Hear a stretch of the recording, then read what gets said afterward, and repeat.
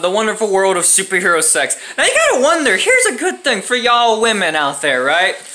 Out of all the people you could choose from, like, you gotta think, wouldn't Ben 10 be the most versatile? Like, you gotta think, if you go with anyone, right? Ben 10, of all people, could legit become anything, right? And he could become anything that's considered an alien, right? So technically speaking, Superman is an alien. Most of the Green Lantern Corps is an alien. Sure, he's never met them in his show, but he says anything that's an alien that the Codex or Omnitrix, whatever the fuck it's called, looks at and scans, he can become. So he can obviously become Superman. He can become Goku. Literally, Ben 10 can be any alien, as long as they're aliens. Any alien he wants.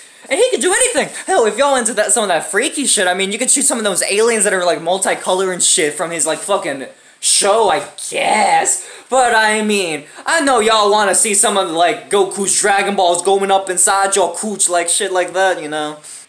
Now, me personally, I wouldn't choose Ben 10, if I had to choose, like, oh, go for Ben 10, I don't think I would choose Ben 10 as someone I'd go for. I think someone I would choose is Danny Phantom, right? Because one, you get a really nice black and white suit. I mean, if anyone tells you that that suit doesn't look cool, they're lying, one. And two, you have the ability to take over people's bodies, right? I mean, the possibilities are endless! That shit's so fucking cool, man! Although, it kinda sucks, because, well, he could split his body, but then that was a really weird episode of Danny Phantom. I guess you could split your body in two, and like, if your girl's into that threesome shit, you can split your body into two, because Danny Phantom could do that in one episode. I forgot the repercussions, though, of doing it. But he could split into two bodies. Hey, man! Put two and two together and figure out what I'm talking about there, you know? Now, here's an interesting person, right? Here's a good one. Have a girlfriend who's Mystique. Oh, man. Dude, and now you can pull that whole shit of, oh, Raven looks good enough as she is. Listen here, motherfucker, I'm pretty sure no one wants to go out there fucking some girl from the Blue Man Group, okay? No one wants that. But, I mean, if she comes up and she's looking like, I don't know, fucking Scarlett Johansson, fucking Miranda Cosgrove, or fucking Selena Gomez, she coming out as one of those? I mean, shit, think about it. Honestly, there's nothing else you need. She literally can become anyone that you want. Hell, even if you wanted her to be outlandish, you could be like, oh, you know what? Today, be Katara from Avatar. Oh, shit, you could do that. Okay, be older Gwen from Ben 10 Alien Force. Oh, okay. Be Miranda Cosgrove from iCarly. Oh, shit, I'm gonna need a few minutes with you for a sec, let me tell you. Yeah, now.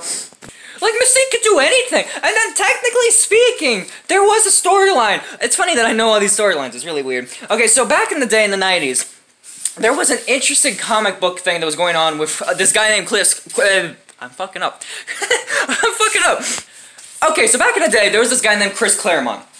He was writing X-Men. He was like he's like, when you think of X-Men, you think of Chris Claremont. The most popular X-Men stories happen to just be made by him.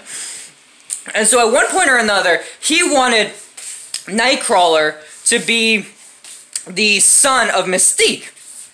But at the time, Mystique was like, you know, hinted at having a female lover, right? And so what happened was, it was like, how the fuck is, you know, Nightcrawler going to be their child?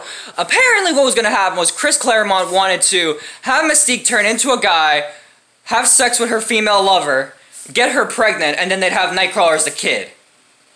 It's just saying that sounds weird.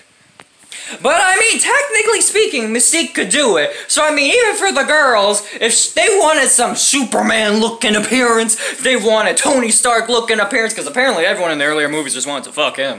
If you wanted Chris Evans-looking appearance, which is Captain America for those that, you know, are uncultured swine, you could have that. Mystique could turn into anything.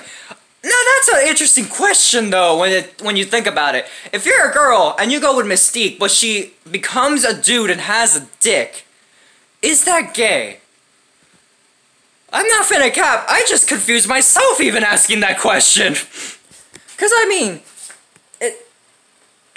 cause if Chris Claremont claims that if she had sex with a girl and she was like, guy, and she has sperm that works, then, but she's still it's so confusing.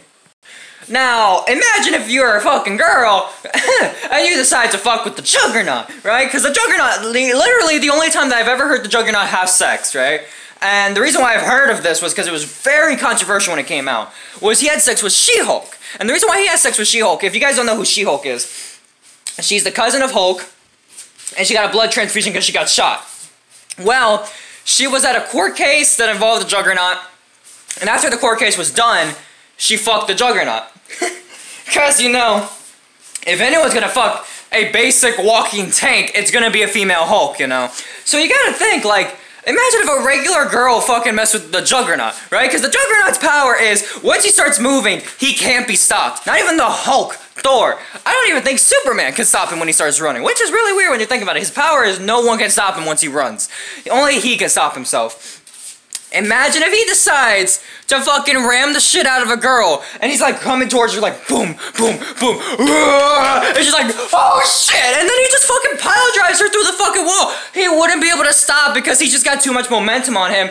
Dude, she's just there like, and he's just there like, I'm trying to stop, I'm trying to stop, I'm trying to stop. Like, he can't stop, he can't turn. So he's just gonna be running into fucking walls if he's in the fucking city. Like, you gotta be out in the woods for that, and even for then, you'd probably be hitting trees.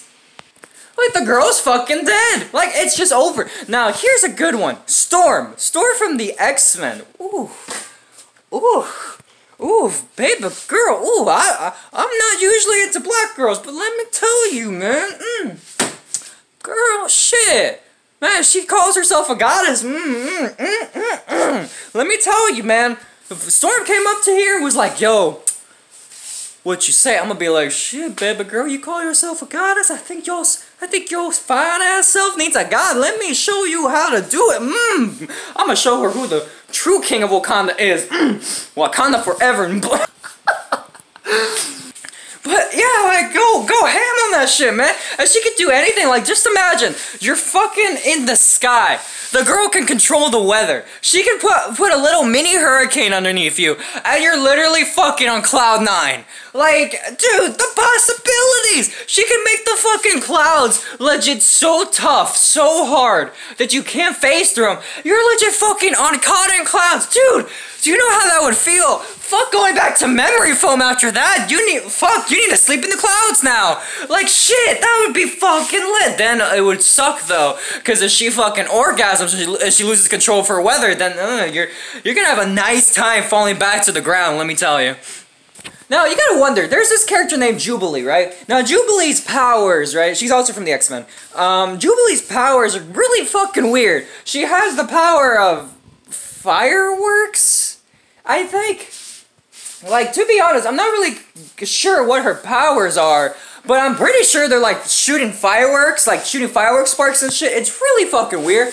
Imagine if you're fucking the shit out of her, right? And she's like, oh my god, I'm gonna, and then she just climaxes, right? But when she climaxes, you know, coming from, you know, her vagina, you know, she fucking climaxes, her firework power, you know, starts up. Imagine that, dude, your fucking dick's in her vagina, and her fucking vagina just starts shooting out fireworks.